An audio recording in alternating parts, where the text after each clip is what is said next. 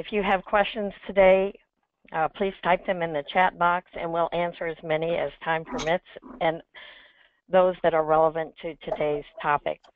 Following today's session, you will receive an evaluation, and we ask that you complete it as we value your input on not only today's event, but future events. Again, we apologize for the technical challenges we're having in getting our panelists all together here, but bear with us. At this point in time, I would like to introduce Shirley Wilshire, our Executive Director for the American Association of Access to Equity and Diversity. Shirley, welcome.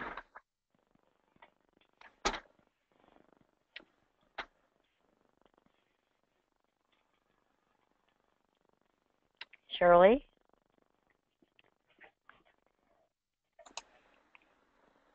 Okay. Okay, can you hear me now? Yes, we can hear you. Okay. Welcome. All right. No, that's my fault. I muted myself and didn't realize I'd done that.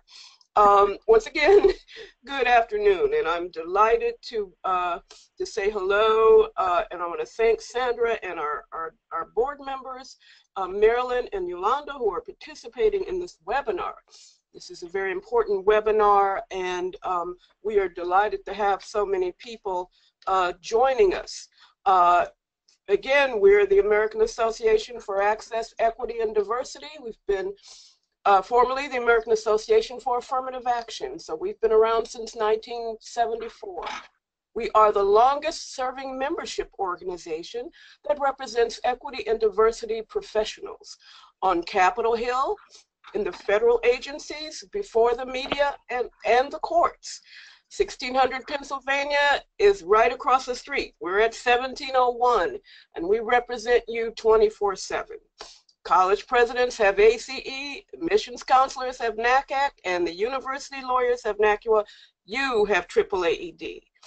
We urge you to open a membership if you're not a member, or renew your dues. And we're having our annual New Year's promotion with a 25% membership discount. This is to wish you access, equity, and diversity. So starting on December the 15th, we are giving a discount for your membership. We need your help right now, especially given the challenges since November of 2016. With that, I will end with my promotion and commercial, except to sign up and join us at our annual meeting in June. We look forward to seeing you. With that, I will give you back to Sandra. Thank you, Shirley. We're so happy you were able to join us today.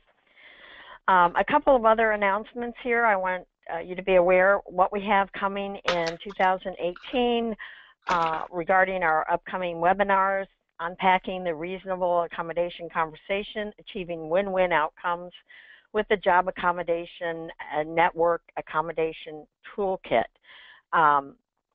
We also have ADA, AAAED.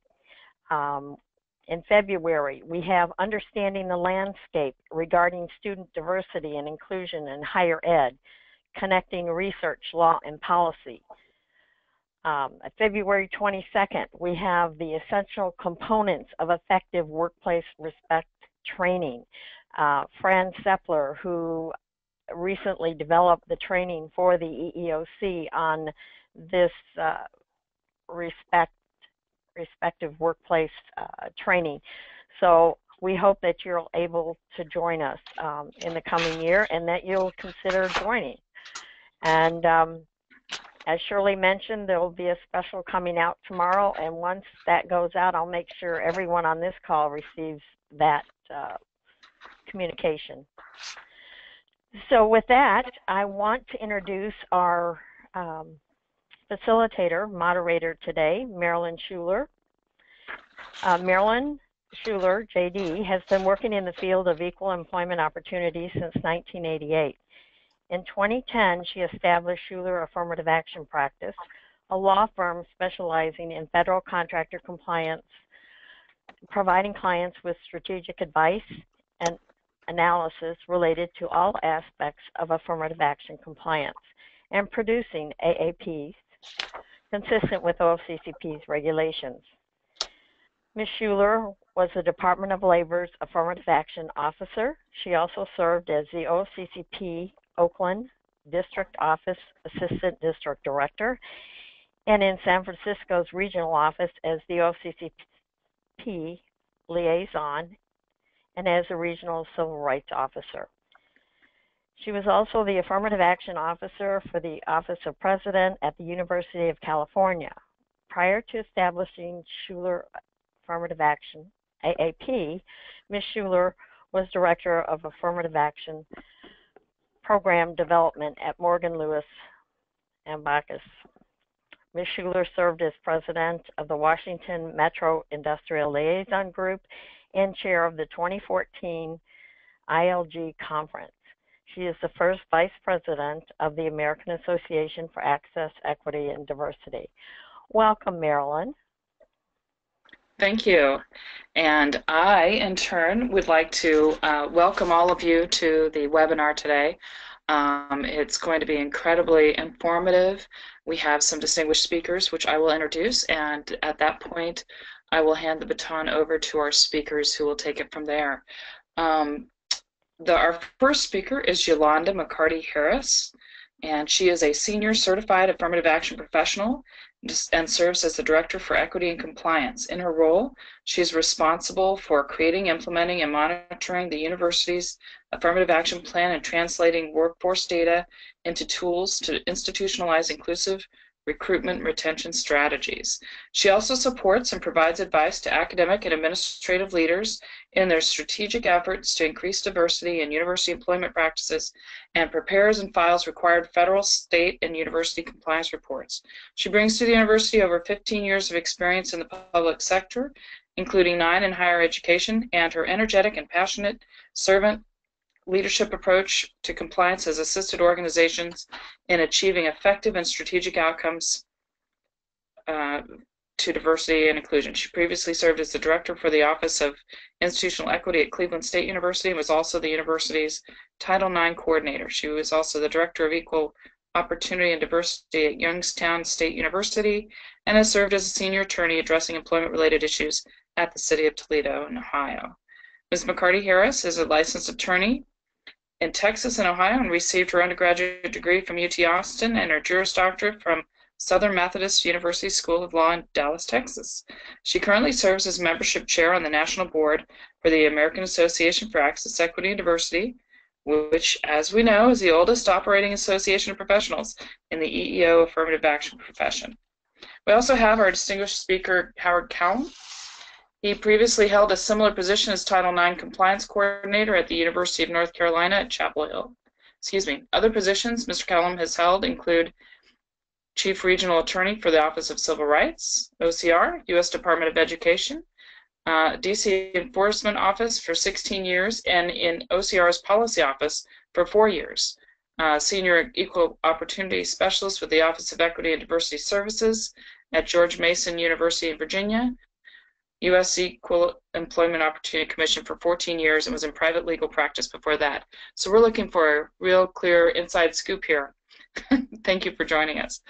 And we also have Darlene Posey-Young. She's a Six Sigma Green Belt with 25 years of experience analyzing problems, improving processes, and implementing projects. Her professional experience includes having served as Vice President of Business Support and Operations at the Bank of America Merchant Services and in various information technology and human resource roles for Brown-Forman Corporation in Louisville, Kentucky. Ms. Young currently serves as Director of Staff, Equity and Diversity and Title IX Deputy for Indiana University Southeast in New Albany, Indiana. She has received certification as a Senior Certified Affirmative Action Professional, we know them as CAP, and as an ATIXA Level 3 Title IX Investigator. Ms. Young works collaboratively with the campus community to develop strategy and facilitate initiatives that foster a diverse cultural climate, promotes legal and policy compliance, advocates student safety, ensures equity in recruitment and employment practices, and creates a place of belonging for everyone. And at this time, I am going to ask Yolanda to please speak to us about the learning outcomes for today's program. Yolanda?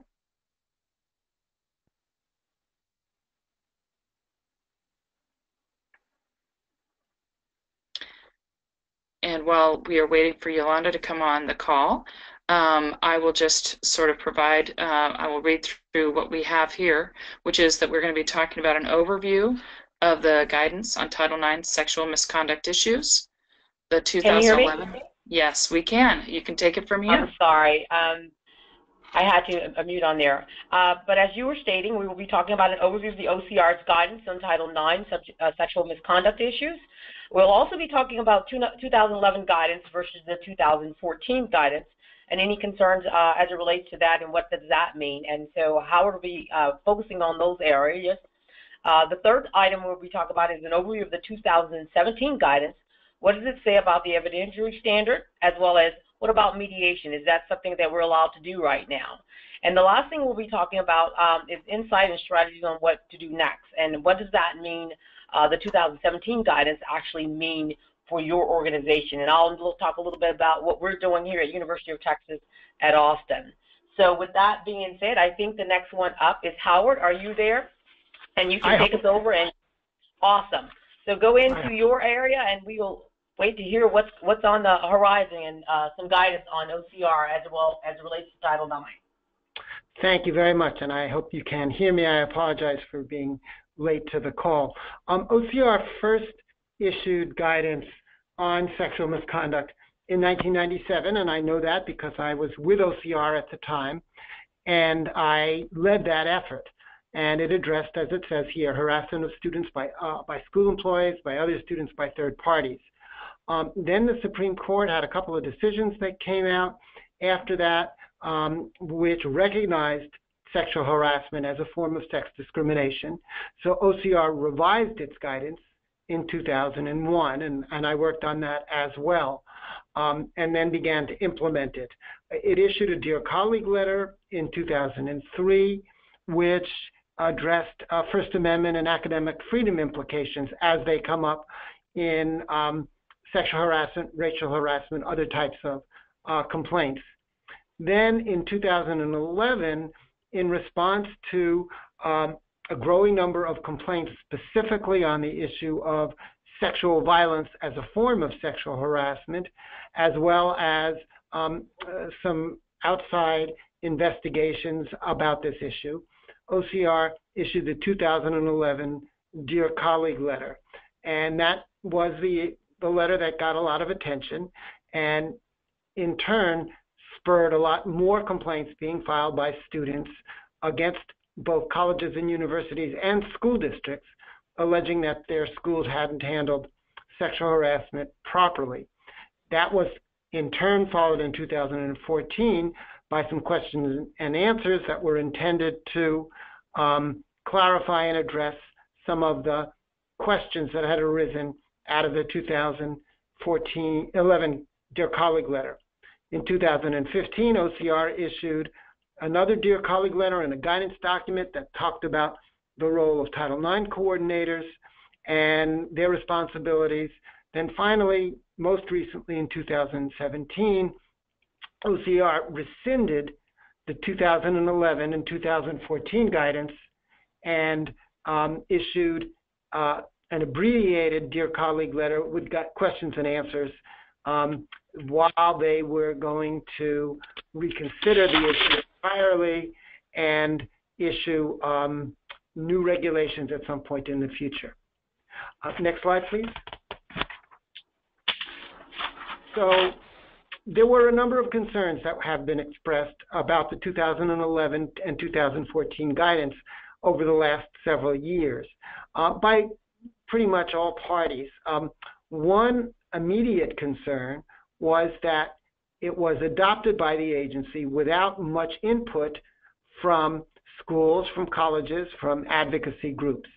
When the 1997 and 2001 guidance were developed, the agency had focus groups with any number of organizations, with the American Association of University Professors, with the National Education Association, with the National School Boards Association, with the Association of American Universities, the National Women's Law Center, a whole host of organizations to try and get input on what the guidance should say. And then both guidance documents were issued in the Federal Register for notice and comment and revised in response. But that was not done with the 2011 and 2014 guidance. If someone is rattling papers, someone's rattling papers, if they could put their phone on mute, I'd appreciate it. Anyway, so that was one of the concerns, that the guidance was not developed with input from colleges and universities, from interest groups, and therefore wasn't as practical as it could have been. Another concern about the guidance was that it seemed to say that investigations had to be completed within 60 days, 60 calendar days, and that's quite impractical. And in fact, in the 2014 FAQs, OCR sort of backed off from that and said that it presented it more as a typical investigative period, but it still was interpreted as a requirement and, again, caused a lot of difficulties for schools. But the biggest source of concern came from primarily from respondents, from students who were found responsible for sexual misconduct and who were claiming that they weren't treated fairly in the process. And the 2017 Dear Colleague letter had this within it. Many schools have established procedures for resolving allegations that lack the most basic elements of fairness and due process, are overwhelmingly stacked against the accused, and are in no way required by Title IX law or regulation. There's actually very little evidence of that. There have been a number of court cases on the issue, but those court cases generally have not been decisions on the merits. They've only been summary judgment motions with allegations and not with findings of fact. But OCR has taken a position that tends to favor respondents more, or at least present more attention to the issues of concern to respondents, and believes that many schools' procedures haven't been fair and balanced and transparent. So we have this guidance and the new guidance. Most fundamentally of all, a concern about the OCR's guidance comes from the fact that some forms of sexual harassment can also be crimes, sexual assault, stalking, and the like. And many in the public, many commentators have said that because those types of misconduct can be criminal in nature, schools shouldn't be involved in investigating and adjudicating them at all, even though schools have long included theft, physical assault, drug offenses, and other possibly criminal behavior in their codes of conduct, and nobody really has been concerned about schools pursuing those claims. So those were some of the issues that were being presented to OCR and caused OCR, with the change in administration, to rescind the previous guidance. And if you can go to the next slide, please. So then comes the 2017 Dear Colleague letter and Q&As. The good news is it makes it very clear that schools are still required to respond to reports of sexual harassment when they know about it or have reason to know about it. But then it goes on to say that the agency wants to give schools more flexibility in how they respond to those reports. It says that the 2001 revised guidance, on which the 2011 Dear Colleague letter was based, is still in effect. And that's good because it does have a lot of the foundational information there about how schools should respond. The Q&As have a lot of discussion of the Clery Act, which is a law that applies to sexual violence, domestic violence, dating violence, and stalking.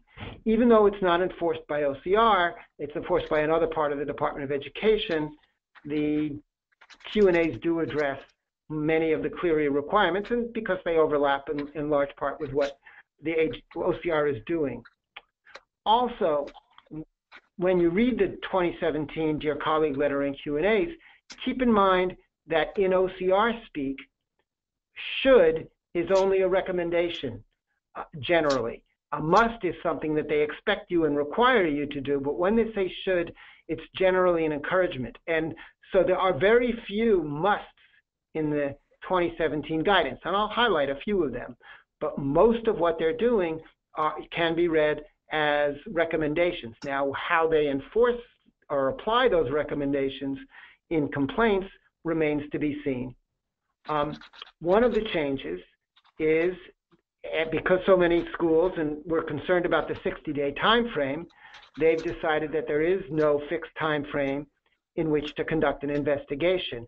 And instead they say that we have to make, and I'm quoting, a good faith effort to conduct a fair, impartial investigation in a timely manner. So a good faith effort to conduct a fair, impartial investigation in a timely manner. We still have to have adequate grievance procedures, and our grievance procedures still have to include timeframes for the major stages of the process, but they are not holding us to a specific 60-day time frame. Another point that's made in the guidance is that the burden is on the school to figure out what happened.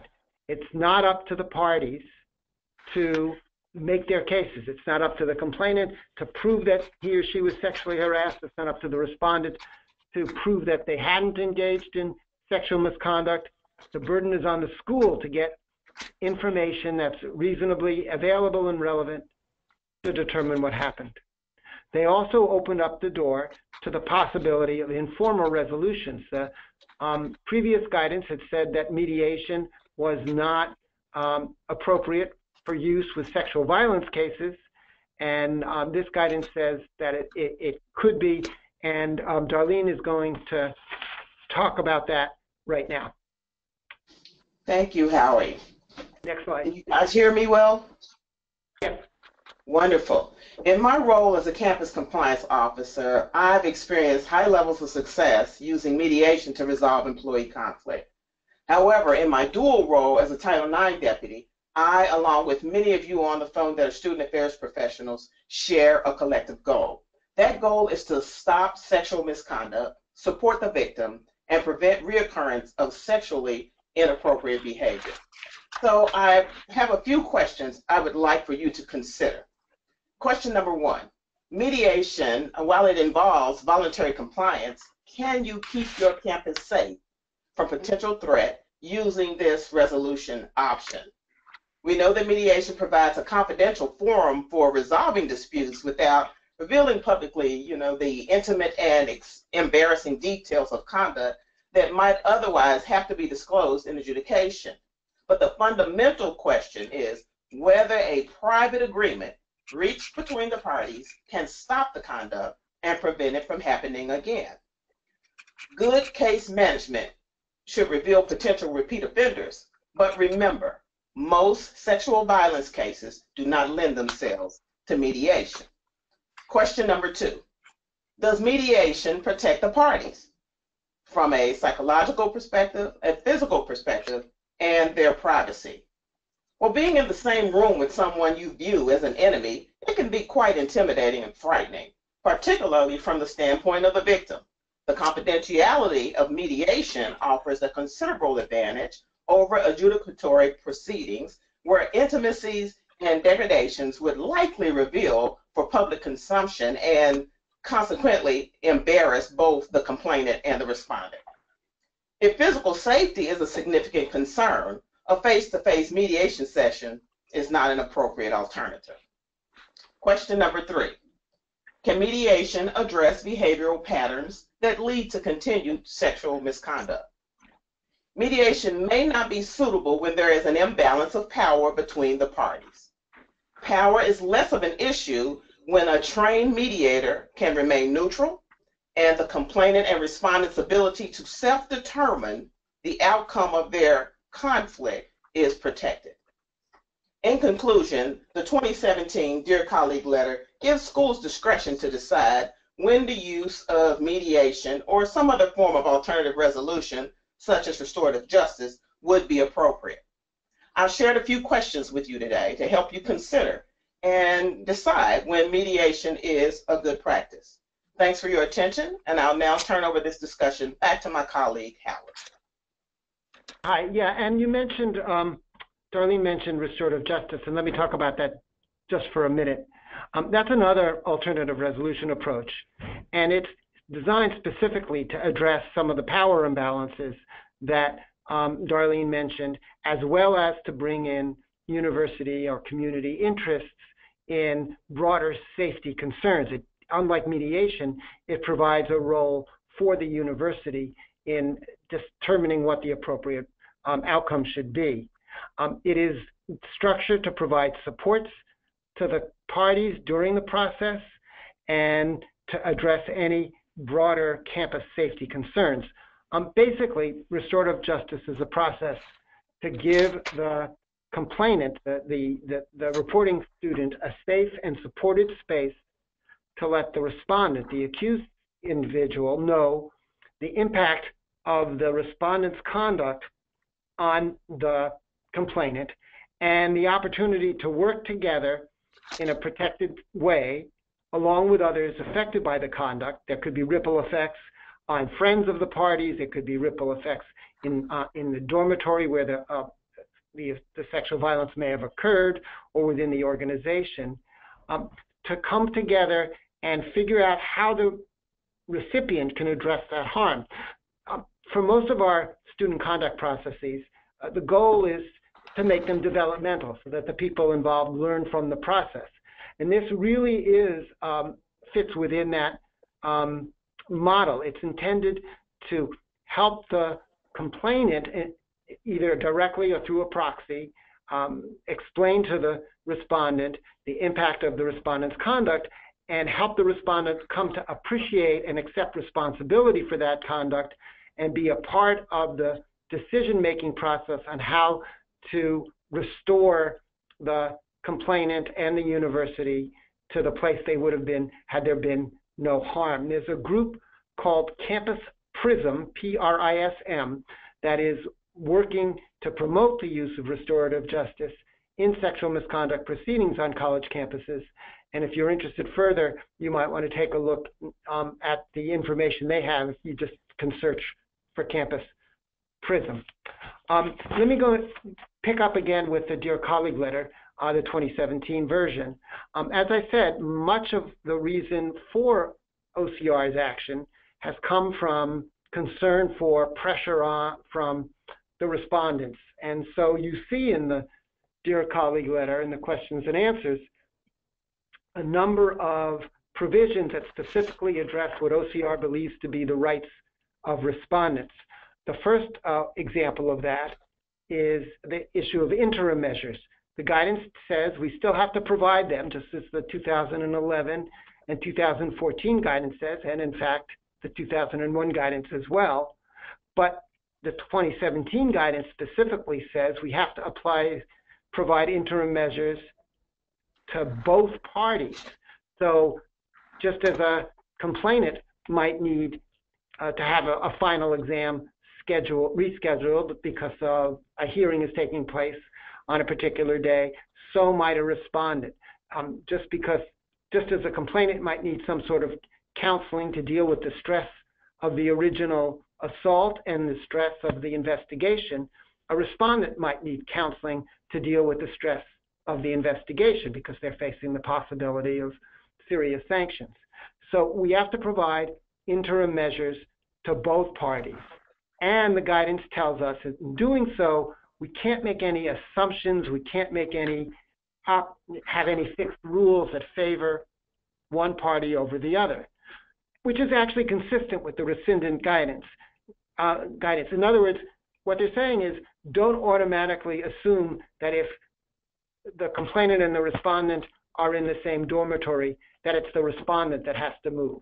If the complainant and respondent are in the same class and one of them has to move, don't automatically assume that it's the respondent who has to move. Take a look at the circumstances, take a look at the nature of the allegations, and make those kinds of decisions on a case-by-case basis. Similarly, if you get a complaint, don't automatically suspend the respondent on an interim basis. Only do that if there's a clear indication of an ongoing threat or danger.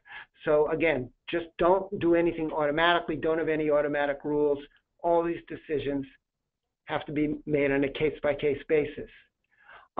There's a footnote in 19 in the guidance, in the questions and answers, which talks about evidentiary standards.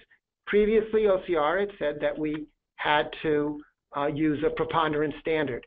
The new guidance says that we can use any standard we want, which will generally either be a preponderance or a clear and convincing standard. Preponderance is more likely than not 51%. Clear and convincing is generally seen as, as maybe 75, 80% sure. So it's a higher standard and could result in fewer findings of responsibility.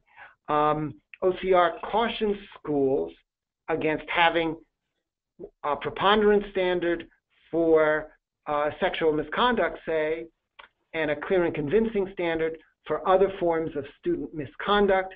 They don't say that that's necessarily going to be a problem, but they do say that they want schools to think about if they have a justification for having a different standard, a lower standard of proof, of evidentiary standard for sexual misconduct. And there are, in fact, some good reasons for it, which is why OCR said preponderance in the first place. Title IX is a civil rights statute, unlike fights between roommates or academic misconduct. When you're dealing with civil rights issues, the courts generally use a preponderance standard. In most of our employment discrimination investigations, we use a preponderance standard. So it can be reasons to have a preponderance standard specifically for sexual misconduct, even though you might have a higher standard for other forms of student misconduct. The guidance also says that if a student has been found responsible for sexual misconduct, that we have to balance the enforcement of our code of conduct with the impact of separating the student from his or her education. So, and I'll be honest, I'm not sure what that means. If you found that a student sexually assaulted someone else and needs to be off campus, suspended or expelled in order to protect the safety of the complainant and of the school, I'm not sure how the impact on the respondent's education is going to be relevant to that. Perhaps with lesser types of misconduct, more generic sexual harassment, they're suggesting we can make the punishment fit the crime, as it were, and not rush to suspension. This is one of the few musts in the Dear Colleague letter, though. They are telling us that we have to, as I said, balance the enforcement of the code of conduct with the impact of separating the student from the respondent from their education.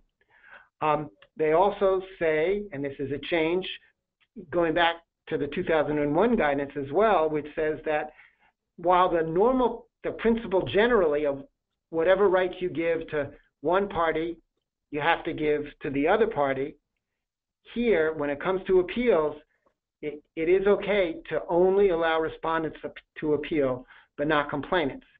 That's up to the school to decide whether they want to give both parties a right to appeal. Again, not sure how that squares with that general principle of what one party has, the other party also does.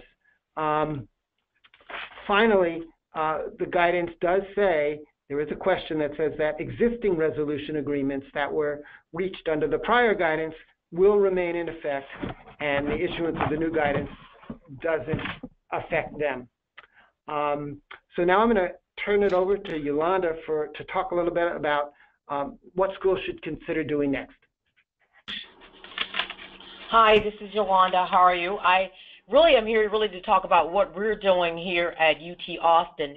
And I know a lot of it has been talked about from a student perspective. My office, the way we have it set up here is that we have an overall Title IX coordinator, and then those cases that are student-to-student are dealt with by our Dean of Students office, and the cases that involve employees are dealt with our office. And pretty much what we're doing is we're standing the course as it relates to where we are. We're still using the preponderance of evidence standard as it relates to it.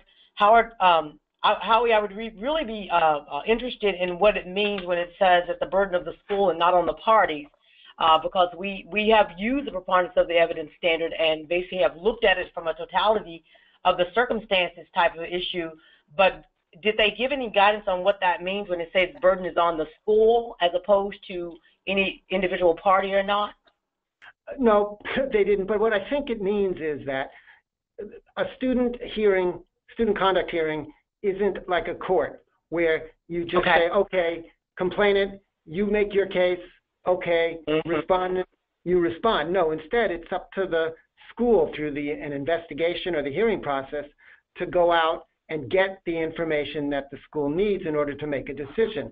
That, so you can't just rely on interviewing the witnesses that the parties identify. If there are other witnesses that you think might have useful information, then it's the school's obligation to get information from those witnesses, or at least try to do it. So it's not that sort of adversarial kind of process. It's the school has that affirmative duty to get the information that's reasonably available to figure out what happened. Well, that definitely makes sense. But what is interesting, though, is that we are getting a lot of requests from various news publications asking about what we are doing differently. And pretty much, as I stated, we are staying course with our guidelines, and we updated our guidelines in 2015, our sexual harassment policy, along with our procedure and practice guide. But as far as we're concerned, and what we've been told from our legal affairs, we will continue to do what we do and make sure we have a fair and equitable process for both parties involved. So in terms of what to do next, I would say always really consider ensuring that you talk to your leaders of your institution, as well as your legal affairs office and any HR if you're dealing with them on the employment side. We bring them in too, but pretty much we're staying course. Is there anything else that my colleagues would like to add to that? This is Howie again. Yeah, and I think that makes a lot of sense. As I said, much of the guidance are shoulds. There are just a few musts. When they come out with the final guidance, which will probably be regulations, and which could take they have no timetable. It could be a year or more. They may make some further changes. So you have to question whether you should be making changes mid-course now, when you might have to make even further changes or reverse some of your changes when the final regulations come out. And so I think most schools probably are if they're doing anything at all, it's just tinkering. As long as they believe that they have a fair and balanced procedure that provides due process, they're inclined to stick with their current procedures. Oh, and to add to that, Howard, we are not changing. We still have our 60 days in our procedure and practice guide, and we try to shoot for that. But like you said, it's pretty much unrealistic to really get there. But it's that process of not making sure, I guess, requiring that be happen is really good for our institution, because it was very, very hard for us to get that 60-day window accomplished through these cases. The other thing I'd add is that it will be interesting to see over the next several months how OCR applies the revised guidance. I expect that OCR will be issuing more resolution agreements that will focus on respondent rights. The Obama administration issued an agreement involving Wesley College just before the election that focused primarily on the rights of the respondent and criticized the school for not recognizing them. There have been at least one or two similar resolution agreements issued by the current administration, one involving George Washington University, critical of the school for not providing what OCR felt was adequate rights to the respondent. So again, I'm going to go back to that. If you think you already have a fair and balanced process that does provide the rights to the respondent, comparable rights for both parties, I think you're going to be pretty good with that. On the other hand, if you think your procedure is slanted too much towards the complainants, for instance, then you might want to consider making some tweaks to, for instance, for interim measures, to make it clear to respondents that they're entitled to get interim measures just as the complainants are. Okay. So I want to Marilyn, I don't have anything else to add to that, so you can go into the Q&A if you would like. Yeah, you're right on cue. I was just going to say thank you to all of you for your contributions. I want to kick things off with a question of my own, which is, and any of you are welcome to respond, but do you think that these new standards will have a chilling effect on complainants? That maybe people will be less willing to come forward if they are concerned that perhaps their allegations might not be taken seriously, particularly in light of the idea that they won't have the ability to appeal a ruling. What are your thoughts on that in terms of complaints going forward? Marilyn, this is Yolanda. I will say, basically, I think when this first came out, I think it did have some concerns with various advocates, I would say, on campus, including our students. They were concerned about it. But I think once you educate them about the fact that we are staying course here at the University of Texas and we're still committed to ensuring that we have a safe campus here, I think they understand. I think one of the things that we have here is that we're so decentralized in a lot of things that we do that people can't understand the various processes. So it's like, okay, who do I go to for this? If I'm a student worker, then it comes over here. So some of those things is about education and awareness and basically providing a lot of trainings to help them understand it. I think once we do that, we're going to be good here at University of Texas. Yeah, and that leads me into, can we anticipate any changes in the training requirements for employees and students? Howie, do you have any thoughts on that about whether that might be happening? No, yeah, I do have thoughts, and I don't think we can anticipate any changes. OCR really, in its guidance, didn't say much about training, particularly requirements of training.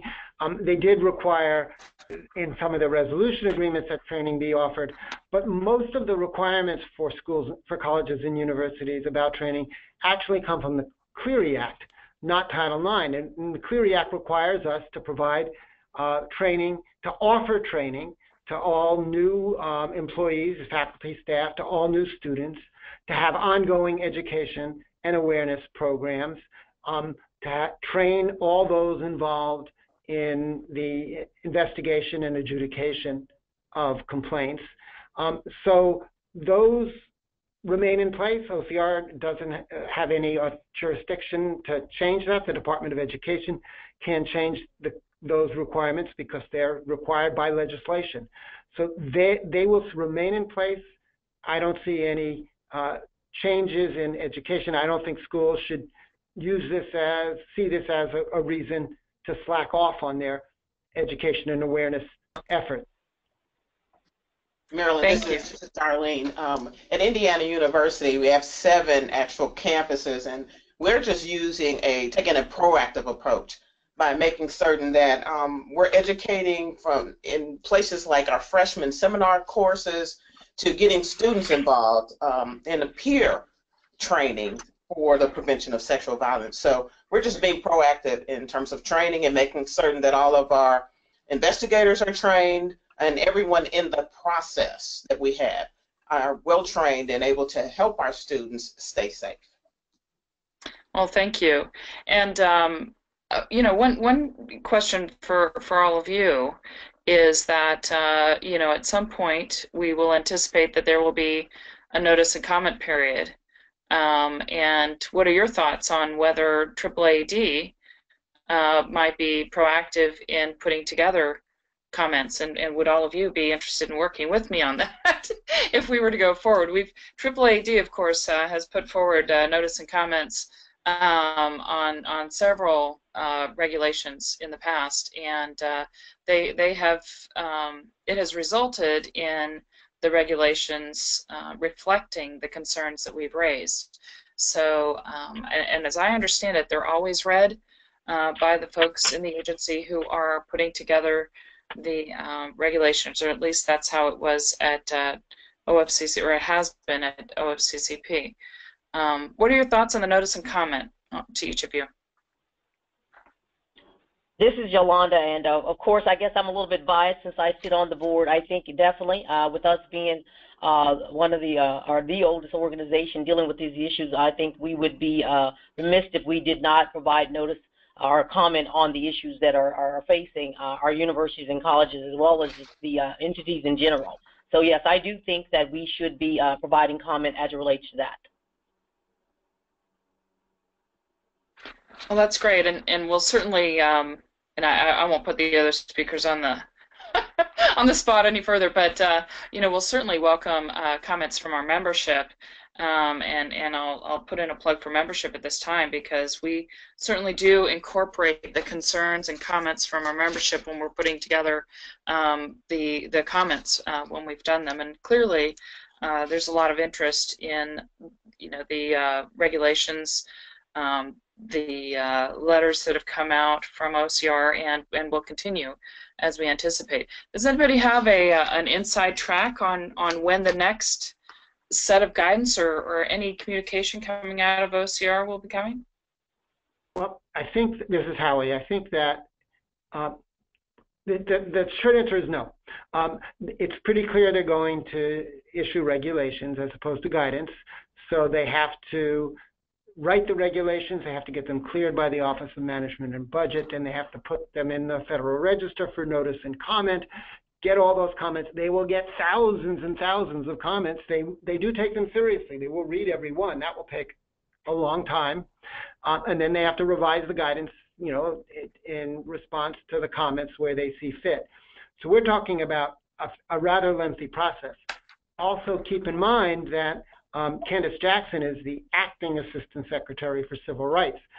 There is Ken Marcus is currently been nominated to be the permanent Assistant Secretary for Civil Rights. And when he comes on board, assuming he's confirmed, and we don't know when that will happen either, he may have a different view of some of these issues, which could further hold things up. So really is no clear time frame. I've talked to folks within OCR, and they don't even know. Right, right. Well, and we met with OCR as a board back in September, and I believe they issued this guidance the day after we left their office. Yes. Which, yes, they did. You know, and now I know they didn't do it as a result of our discussion with them, because they would have had to have prepared it beforehand. But all this to say that they were not, they did not give one hint that something was coming as quickly and as significant as it was. So I suspect it'll be mum's the word up until we hear it, up until it's published, whatever it is. So they did ask for our assistance, though. I think it was on the technology aspect. They invited us to come in. So we'll be looking into that and make sure we follow up on that. But yes, Ms. Jackson's in an acting position, and until that role is filled, it's interesting that this has already happened even under the acting director's leadership.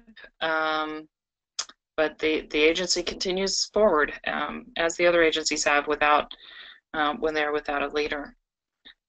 Any other thoughts or any questions? I'm not seeing any questions from the participants.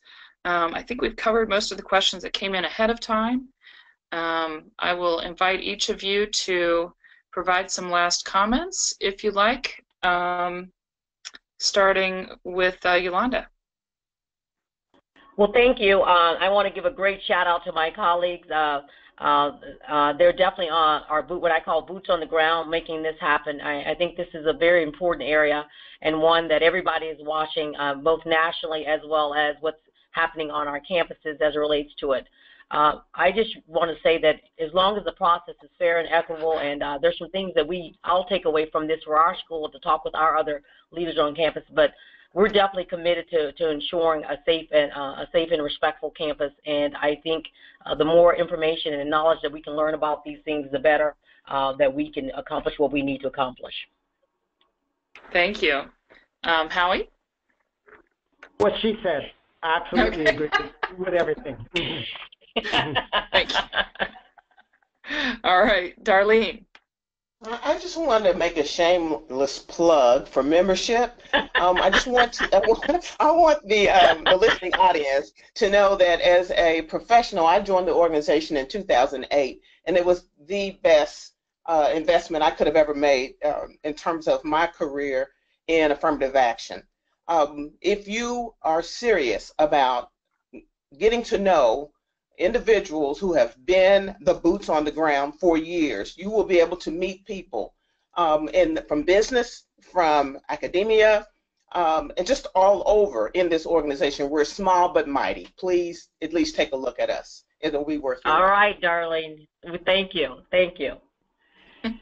Well, and I also want to add that one thing that distinguishes this organization from, say, the ILG, which is another force. ILG doesn't focus particularly much on the academic issues, but we also provide training through the PDTI program, and we're looking into broadening that program as well. But we offer training throughout the country, throughout the year, as well as these regular webinars. And yeah, I second Darlene's comments about membership and the benefits of membership.